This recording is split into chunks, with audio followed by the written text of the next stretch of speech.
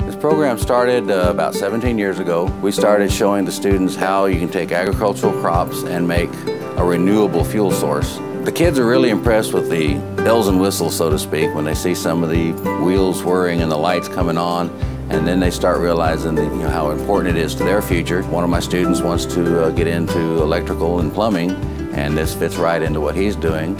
Another student is interested in the science behind it, and it has piqued her interest in her science classes. We try to show them every day that, your math class you're sitting in, your science class you're sitting in, it does get used down the road, and this ties it in very well. We're going to be able to offer certifications in solar energy and wind energy.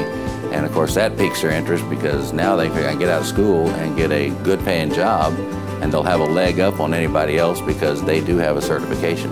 CPS Energy also has an internship program where these students can go work for them in the summer and learn even more on the practical end and be even more prepared for a job. We are in the business of preparing our students for jobs, whether it's after high school, after college.